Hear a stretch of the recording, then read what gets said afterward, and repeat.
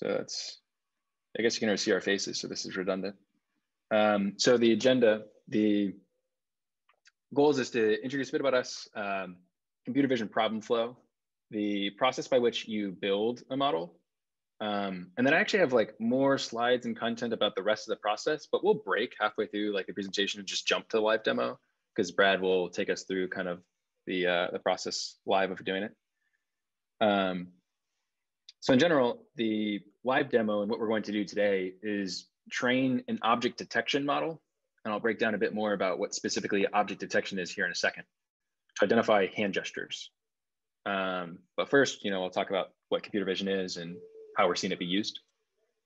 Computer vision at its core is basically just teaching computers to see images like humans can, if not better. And I mean, the more perhaps precise definition is processing and deriving inference and insights from image and video data. That's kind of all it is at its core. It made a big leap recently with the advent of deep learning and neural networks because of the ability to process, instead of memorizing individual pixels, to actually learn representations of objects. Now, there's a couple of different vision problem types. This slide here is not representative of all of them, to be clear, but it does give a good overview, okay? So in the furthest left, classification problems, these are probably the hello world type problem you've heard of like, this photo contains a cat or this photo contains a dog, right? There is a cat in this, and it's basically a tag for the entire photo level, right? So classify the contents of the entirety of this photo. Take one step to the right, and if you add classification and localization, you get not only cat, but where in the image that cat is, with a bounding box. You take one more step to the right, and you get object detection, which basically is classification and localization, but of multiple objects and of multiple classes. So in my example here, I've labeled the cats and then also the bowl. And you'll notice that it's not coincidental that these are boxes. The way that under the hood things work out, it's much more computationally efficient to find non-sloping lines, which means that the processes can be happening real time and much faster. We take one more step to the right and we get to semantic segmentation. And so that's where you see almost like the pixel masks, right? So you can see my poorly drawn masks over top of the cats and then the bowl there. Now, a pretty good question is like, why don't we frame every problem as a semantic segmentation problem? Because you can see by definition that like semantic segmentation in some senses encompasses everything to the left. Like if we know the mask of representation of something, then we could probably classify it. And the answer there is kind of the same reason that you don't store every number as a float, right? Like you don't want to use a more complex tool than is necessary for the job is one reason. The second is speed. The algorithms and so forth that you need to use get increasingly more intensive the way you work your way from left to right in this diagram here. And then the last major reason is the data preparation requirements for things in the furthest right are just way more intensive. And so for a variety of reasons, if you're doing things like counting objects, object detection is usually the best place to go for a lot of those types of problems. And that's also, we'll do a demonstration of object detection here today. Some computer vision problems that I didn't explicitly call out here are key point detection and like pose estimation. So just before we got on, individuals were talking about the Nintendo Switch, right? And like the different types of exercise movements. And Sam was like, yeah, but my wife thinks that the movements that are involved would actually like injure people. You can envision a future where there's like an application that looks at, where your elbow is relative to your wrist, relative to your hip, and informs and says, you can make better movements. That's an example of like a key point detection problem, named from finding the key points on someone's, in this case, body. But key point detection is what powers Face ID just as much as some other things. So that's kind of like the lay of the land of like problem types, if you will. And as I mentioned today, we're going to dive deep into object detection. The chat's empty, but if there's thoughts, questions, as I mentioned, feel free to interject. Now, the reason that like computer vision and kind of what's happening under the hood is you can tell that this is a representation of, well, it is actually a photo of Lincoln. It's just, like an 8-bit representation of Lincoln. And the way, of course, that our computers and digital representation of photos is based on the 0 to 255, determining the darkness of any given pixel, right? 0 being completely black, 255 completely white. And what our algorithms in our computer see is the thing on the furthest right. And of course, what humans see is things on the furthest left. When you do this in RGB, you just have this, but 3, right? 1 for red, 1 for green, 1 for blue. And what a lot of what computer vision does is it enables the computer or the algorithm of choice to learn, when I see, for example, when I see these really, really dark pixels at the bottom here, that must be like the chin, right? Or when I see kind of the brighter spots towards the top, maybe that's like the forehead. And pretty soon you can kind of see how under the hood, a lot of these algorithms work to understand the relationship of numbers, but as we see them, of course, of visually rich representations. And so when I mentioned earlier that clip, the drawing contest that we all did, has like feature embeddings. That's kind of what I was getting at here, was that like each feature is, a vector, but you could have a lot of those features, and pretty soon you have a matrix, and then pretty soon you have an n-dimensional space. And that's what happens under the hood of when we're comparing different feature vectors. We're just comparing how close the numbers are of one to another. It's a rash oversimplification. Happy to kind of go deeper into some of that, but for now, that's where we'll leave things. So, I mean, vision's everywhere. At Roboflow, we've actually had like 20,000 developers now build all sorts of different stuff. I mean, in Iowa, we've seen companies do stuff like identifying specific parts for repair. We've seen companies build for weed versus crop detection. We've seen companies do insurance work of like quotes and estimates from like photos of roofs and identify where there's roof damage. We've seen fish measuring. That's one of the bolded ones here. I think that was fun. It's kind of a fun use case. All these sorts of things. I mean, really all the way down from the microscopic level, all the way up to like telescopes. If there's an image, there's probably interesting things that you can do with vision. So like an aerial imagery, this is actually a photo that Brad and I captured with a drone at Lake Panorama, West Central Iowa.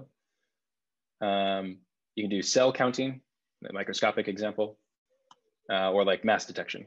Here was Brad and I when it sounds really dumb now, and maybe it was then, but we went to Taiwan in February when we were working on Roboflow for a period of time. So we got to enjoy a lot of masks travel during that period of time. Somehow did not get sick. Okay, so in general, that's like computer vision at an overview, but like, how do you use it? What do you do? What's actionable about what I just said?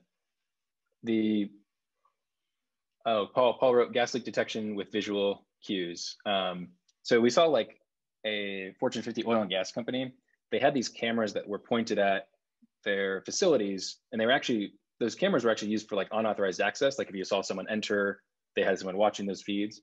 But some smart like enterprise and engineers were like, this is pointed at our infrastructure. We can probably look and see, is there like a big black splotch on our pipes? And if there's a big black splotch on our pipes, then send a notification, send an alert.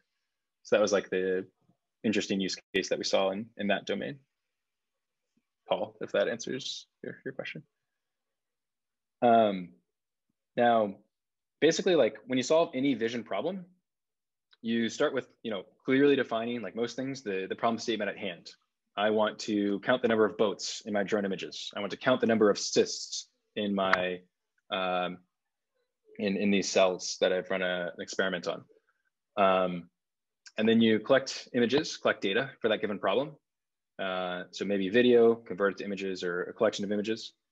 We do data preparation, and that's kind of like generous to put everything into this bucket. There's a lot of things in there. There's the annotation process, the preprocessing. So images could be of different sizes, and we need to be consistently one size for our model to handle. There's augmentation. So you could have an image that's captured in one scenario, but your users could be in a room that's randomly brighter or darker, or like rotated at different angles. And then you train the model, and you deploy the model. So this is sort of the end-to-end process by which we create and use any sort of vision problem. Now, actually, this is where it's probably a good point to dive into doing things live, I do want to flag that like I'm very, very happy to share the rest of the less engaging, frankly, like slides of like what happens next, what should we be thinking about, what are sort of annotation tips, and sort of these types of things. But in fact, this is where we have a live demo of building with Roboflow and specifically doing vision in the browser. So I'll stop my share. I'll pause if there's any kind of high level thoughts, questions, etc. Cool. Brad dropped a link. Yeah, so I just dropped a link to a demo. I'm going to share my screen also, but if you all pull up that on your page, we're going to do this kind of like a Quentin Tarantino movie. We're going to start at the end, and then we'll go back to the beginning and kind of show you how it works. So if you open up that link, that's what I'm pulling up here. This is actually going to load a model that I trained earlier today from some webcam photos. And if you hold your thumb up, you might see an up or a down box. But you might not, because I only trained this model on photos that I took of myself. So what I'm going to have you guys do is help me out by helping me collect a data set. So if you click into that window and hit the space bar, and then find, put your hand up in a thumb or a not thumb that is recognized, and hit the space bar and save a picture of like the model failing, essentially. So find something where it's doing poorly at. And then I'm going to jump over here into Roboflow, and I'm going to create an IowaJS thumbs data set. And the things we're going to like label in here are called thumbs. And then I'm going to enable this upload via email feature. And that gives me an email address that I'm going to drop in the Zoom chat. So when you guys get some good photos, go ahead and drop them in your email client and email them here. How do I get back to the chat? You have to find the Zoom bar, mouse over, click more, click chat. My Zoom bar is missing. This is great. Joseph, could you type this, or I'll type it into Slack for you, and could you copy paste it over into the Zoom chat for me? Yeah, perfect. Got it. So yeah, let's go ahead, and if somebody sends some images to there, those will show up, and I'll show you what we're going to do with those.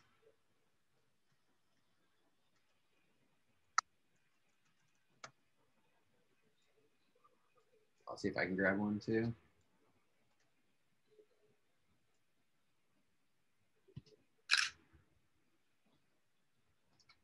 So we're trying to find instances where it mislabels a thumbs up or thumbs down. Correct. Yep. We're going to teach this model to be more accurate and have less edge cases. So if you can get it by messing with the light or getting a different angle. And to be clear, a failure includes not finding your thumb. Yeah, I was about to ask. Yeah.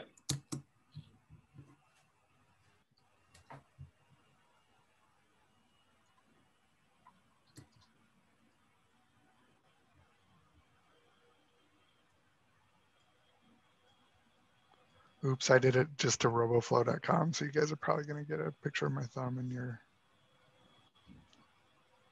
unknown addresses.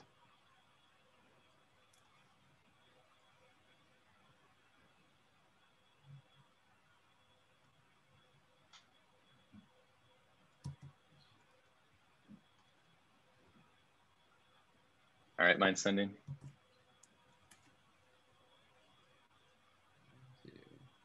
I wonder if this is actually going to work. You gotta love live demos.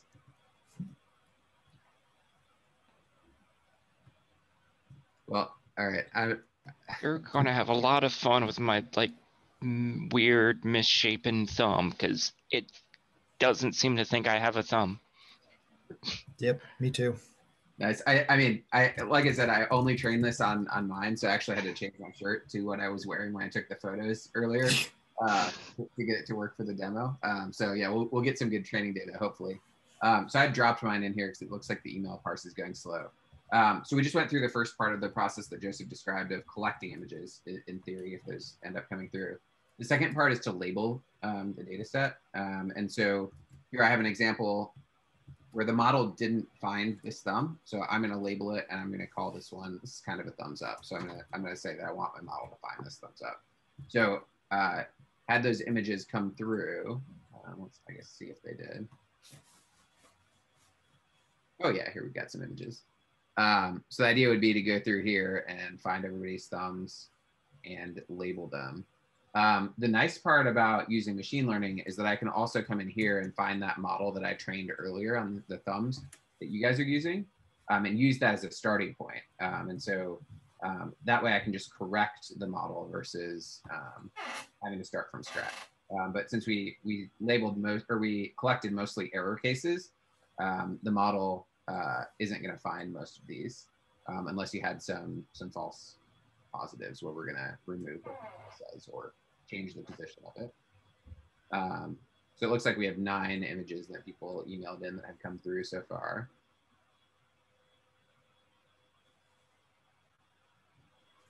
That's good diversity, getting close to the camera. How precise do you need to be with the bounding box? Like you're pretty... It depends on how close you want your model to get. So if you need really high precision, you want to be really close with the bounding box. If you just want it to like find it in general, so this is great. So I can mark this as a null one and tell it there's nothing here. That's important to tell your model there's not always going to be a thumb. So we have some people that are like really concerned about like the exact pixel values of their bounding boxes. So they need to be very precise in the labeling. If you just want a general ballpark figure, it doesn't really matter. You're training your model by example, so it's going to learn to replicate what you do. If you're not very precise, your model won't be very precise. And hopefully, if you are precise, your model will. Oh, here we've got a whole bunch more that came through. So I'm not going to actually make you guys watch me go through and label all these. This is a good opportunity to like share with your team and split up and divide the work. Otherwise, like you can outsource this to other companies that will hire people like in the Philippines to label your images for you. So I'm going to take. Brad, yep, go ahead. Can you share this data set with the team and I'll label while you keep going? Oh, sure. Yeah.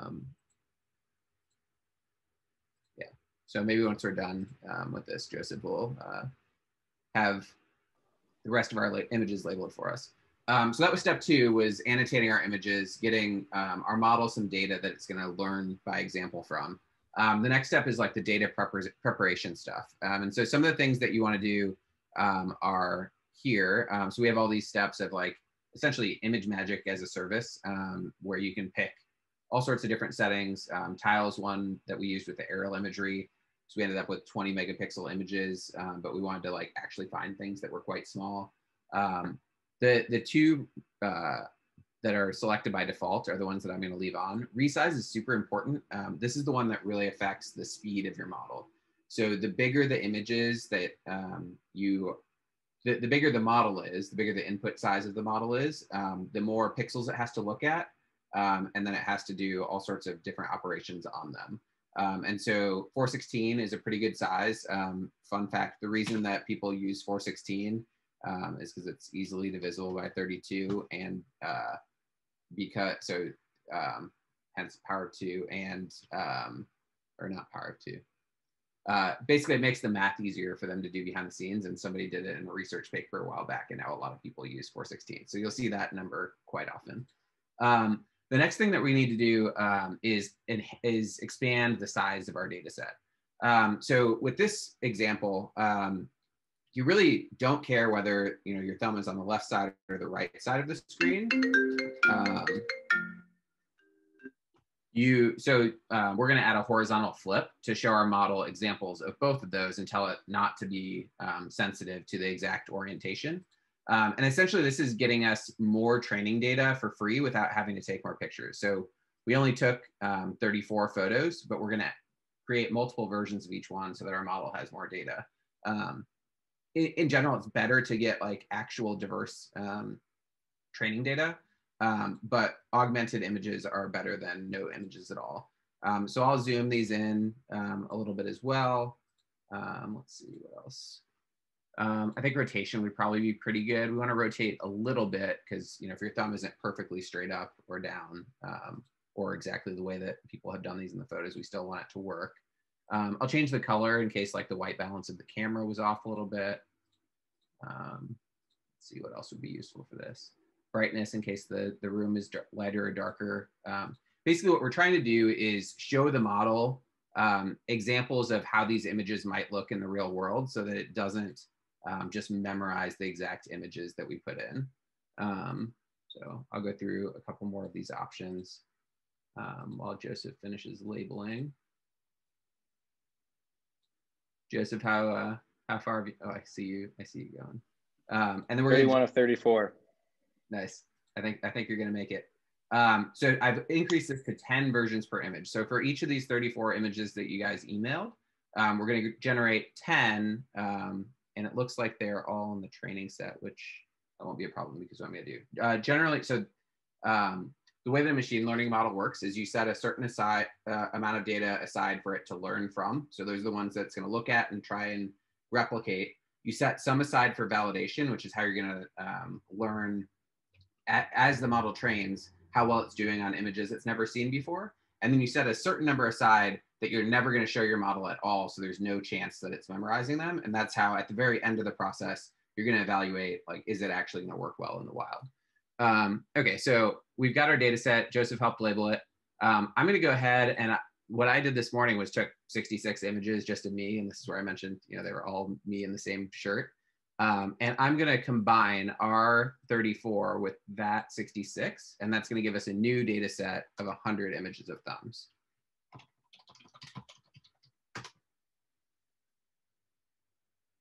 And I should have thought ahead because all those, oh, that did work. Cool. Cool. So we've got our 10 times 80 training images. You only augment the ones that your model is going to be learning from. So we've got 800 plus 14 plus 6 gives us 820 total images.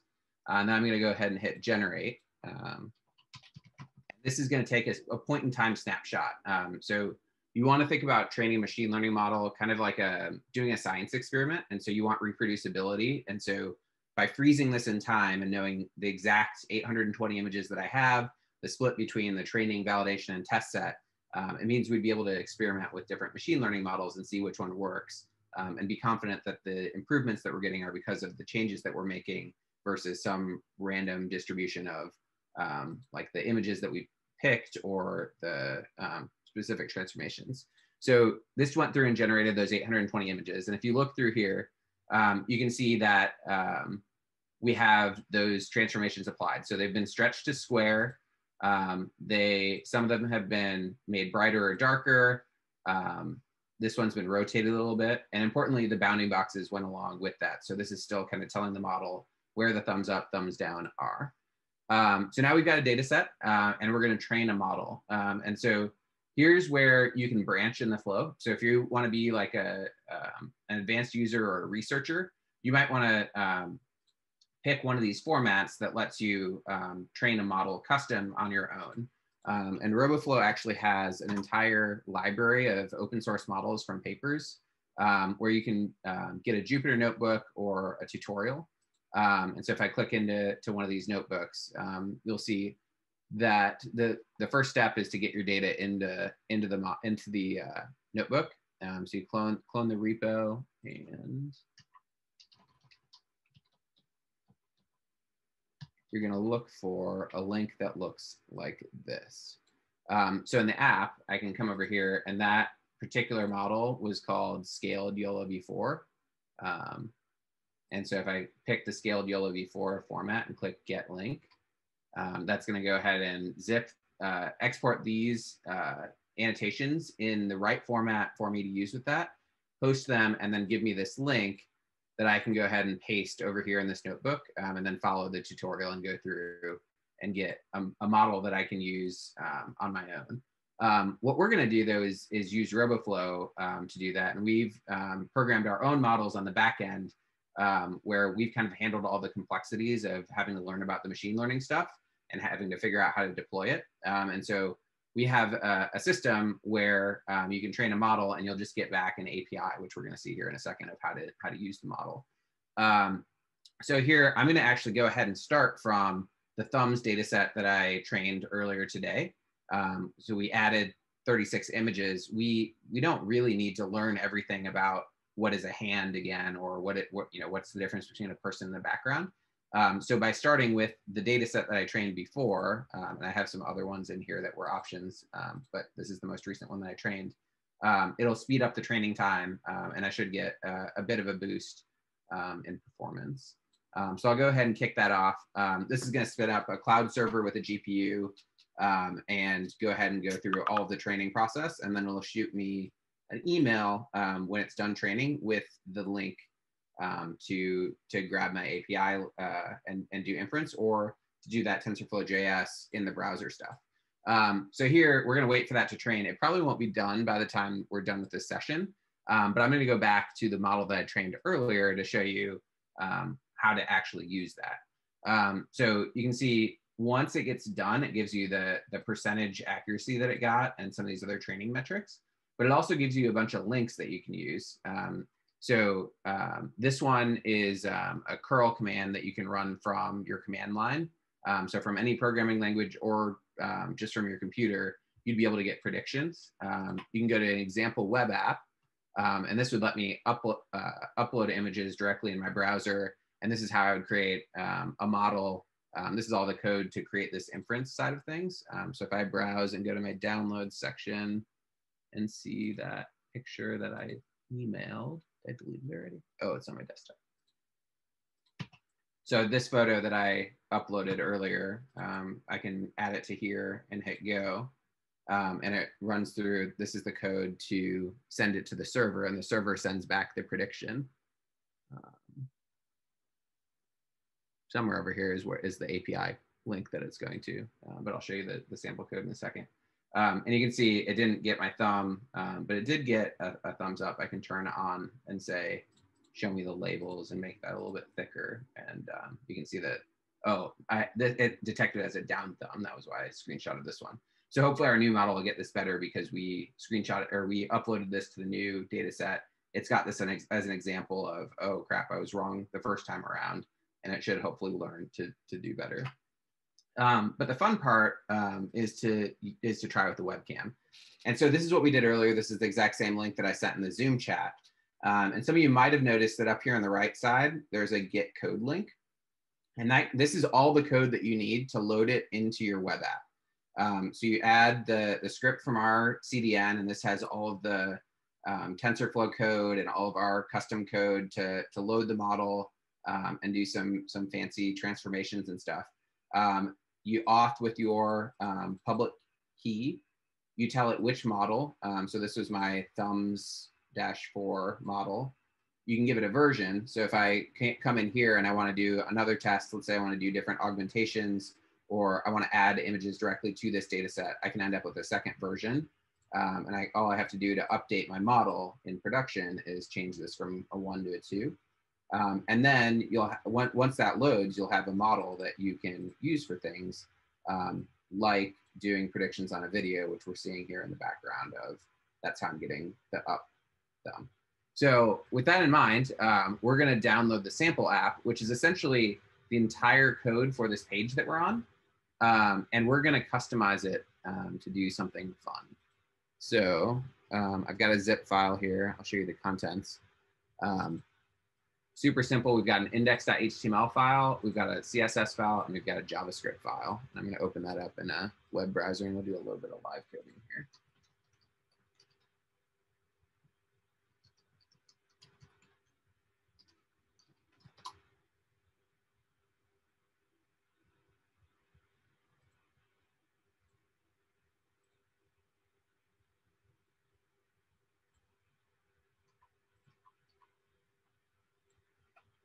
Okay, so if we go back to our instructions, remember the first thing that we had to do is drop in the CDN link. If we open the index.html, we can see that's already been done for us. Can you zoom? Can you zoom a little bit? How's that? Better? So we got our link from the CDN. So that's loading in that Roboflow namespace. And then we link the CSS and the main.js file. So if I go into main.js, most of this is actually just the boilerplate code that's setting up the camera and requesting the camera permission. So if I go back into this zip file that I just unzipped and downloaded, I can open this back up. I don't know what's going to happen if I have 3 camera requests going on. But this is going to run and show us our demo with our model here in theory. close my other window.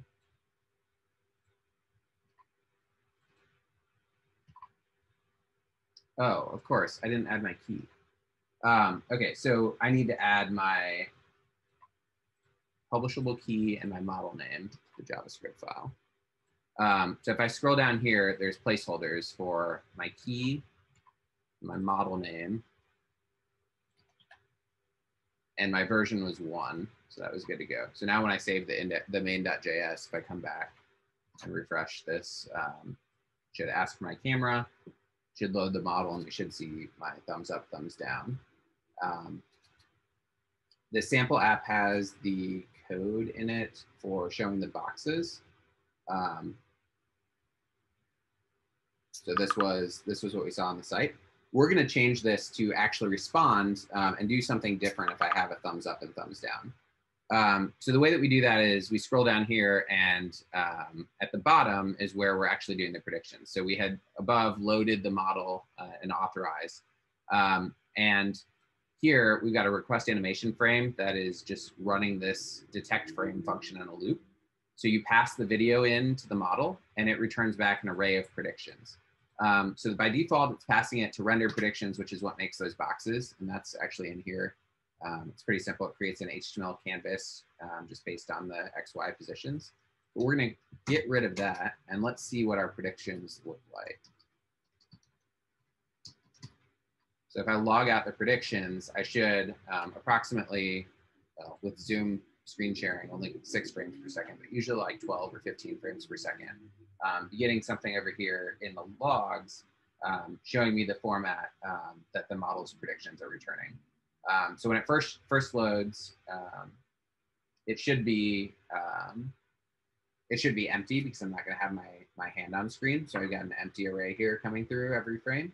But if I put my thumb on screen, you can see when it detects it, it starts returning back a single result. If I put 2 thumbs on screen, then I get 2. And so if we stop in here and look at one of these, it's pretty simple what you get. You get the X, Y, the width, and the height. You get the class, so whether it's a thumbs up or thumbs down, the color that matches what it was in the UI so that you can easily ballpark, like, is it doing it correctly or not? And then you get what's called the score. And so this is, you can think of this as a confidence value. So how sure is the model that this was an up thumb right there? And so you can set different thresholds of, I only want to know if the model is really sure, or err on the side of caution and tell me if you think there might be a thumb in the frame. So with this in mind, we're going to respond to a thumbs up or a thumbs down. So I'll come back over here into the code. And so predictions is an array.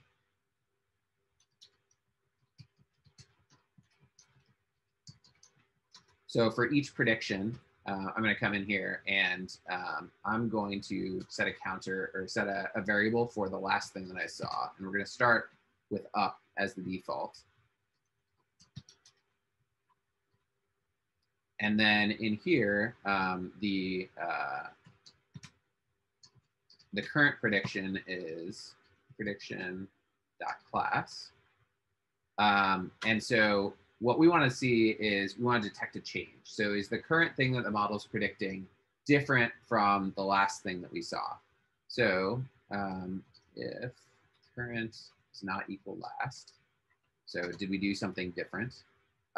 Then we're gonna set a class on the video element.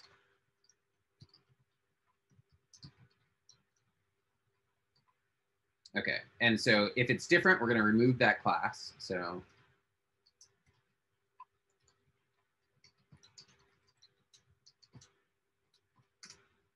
and then we're gonna set, we're gonna add the new class.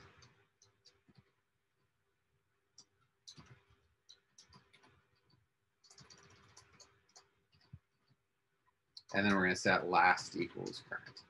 So if we come in here and we get a prediction of a thumbs down, last is going to change to down, and video is going to remove the up class and add the down class.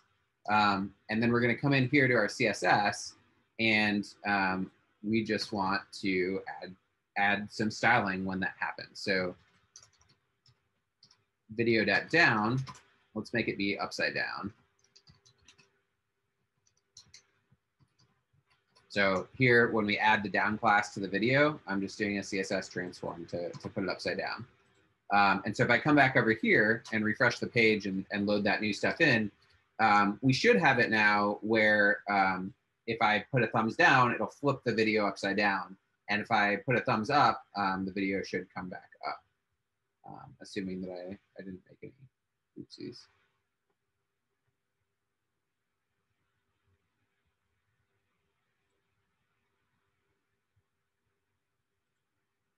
I think my computer is working pretty hard to be screen sharing and running 2 cameras at the same time.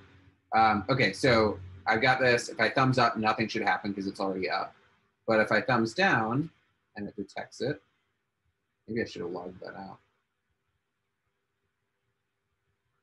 Let's go back in here and see what's going on. If anybody spots the bug, let me know.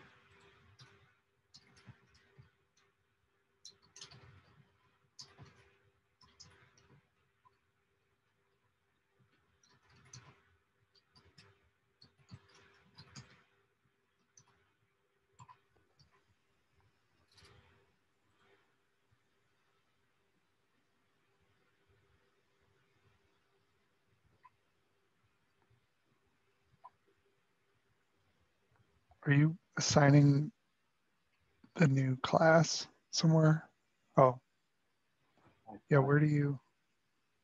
Oh, prediction, okay. No, I don't see a bug. I thought I saw one. Is my element called video? That would be a good question.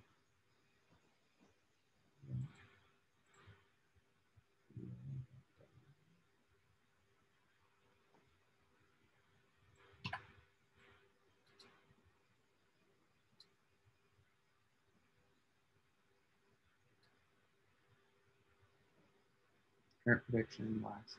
Oh, did I set it?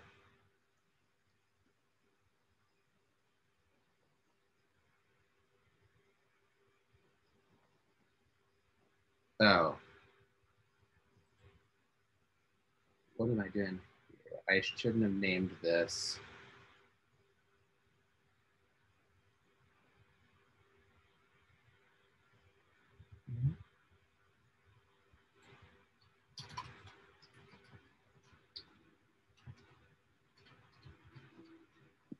In your CSS, should it be called transform, not translate?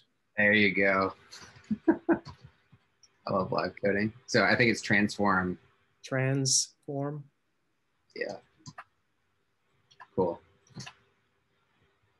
I love it when it's a simple bug to fix at least.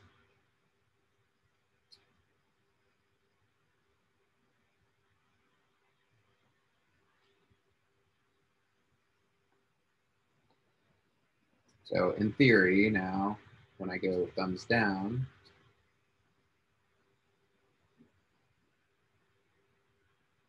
there we go. Take it upside down, and then if I go thumbs up, it should go back up. So we've created a custom application. Not really sure why it's going so slow. My laptop must be having, there we go. Could also be that we're still using the first version of the model that's not particularly good. But yeah, you could use this to do all sorts of things. So we have people like installing real-time models on drones to detect other drones. We have people doing counting of objects. We have people making games. Kind of the sky's the limit. You can pass in any video or image object in here and essentially extract out custom image data about what is found in that image. So I don't think our model has finished training yet.